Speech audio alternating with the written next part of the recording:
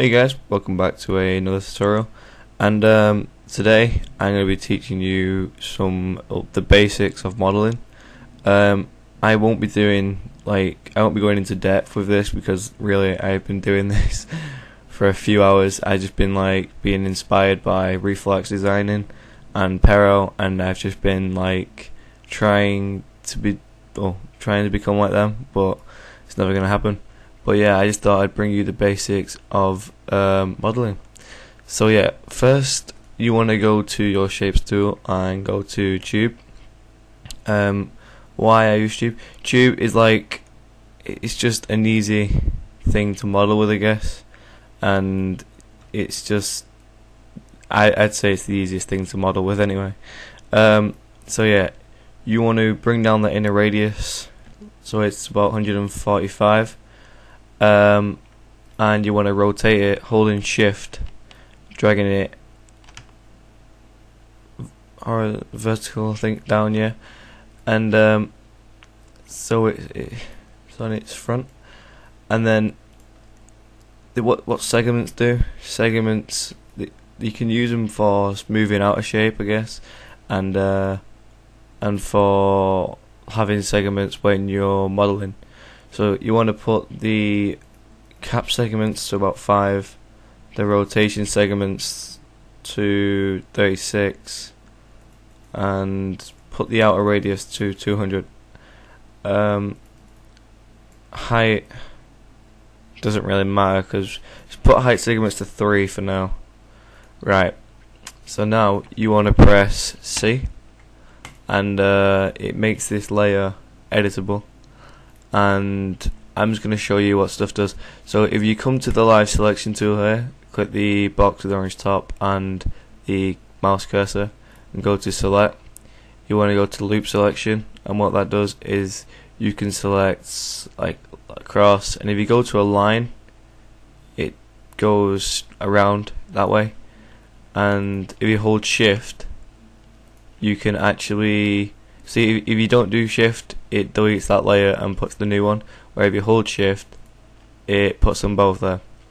So now, what you want to do is, if you right click, you can have bevel, extrude, inner extrude, matrix extrude. What extrude does is, if you if you push, it brings your selected areas out. Press Ctrl Z to get rid of that. Extrude inner, if you pull inwards, it makes the lines that you have selected go to a thinner kind of line, I guess. And if you Ctrl Z again, you can go to matrix extrude, and this is where it's all fun.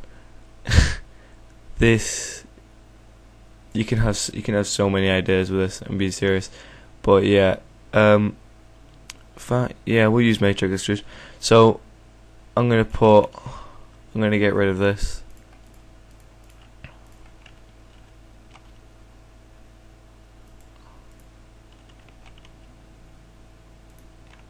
Right. So first I'm going to matrix extrude outwards and bring the rotation so it's to about 15. Like I said, I'm not the best modeler in the world, so you can always change what you want. Go to your live selection tool, and this time don't press shift after you do this, or else it'll go all weird. Click and go to, in fact no, do select each individual segment, so don't go to loop selection. Get rid of all them, and don't hold shift and click, and then carry on holding shift and doing it.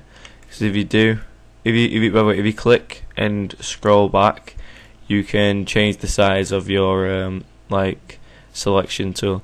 So we're gonna do one, skip one, do one.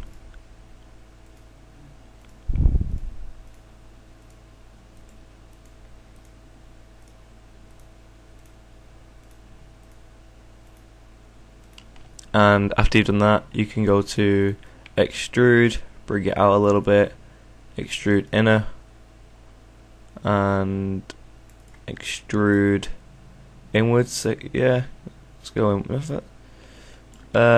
let's go inwards for a little bit. You want to try and get as much detail as you can in this, because after it's rendered, it'll look super good, and the more detail, obviously, it makes you look really good. But bring it down again, holding shift to 90 degrees. Make this. In fact, you didn't have to do that. Come to your cylinder and go to radius, and try and fit it. In fact, leave. In fact, you don't have to try. It's perfect. So if you just go to the radius of 130, that is fine. And let's try and bring down the height so it's this exact same.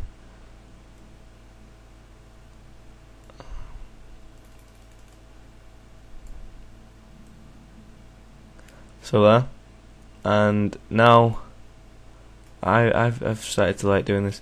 You can bring down. You go to caps and fillet cap. You want to put the fillet cap to about 12, and then press C to make it editable, and go all the way around here without holding shift, and extrude. Whoa.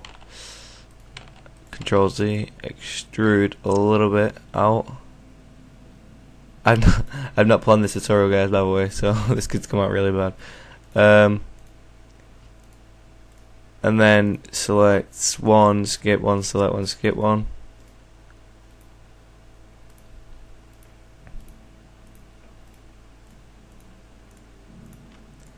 Matrix extrude, and you want to bring the rotation down. And you can kind of make like a bullet, I guess, like a drill end.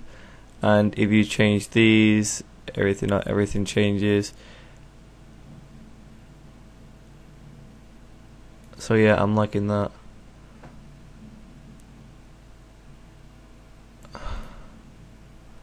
For colours, I'm really not good with colours.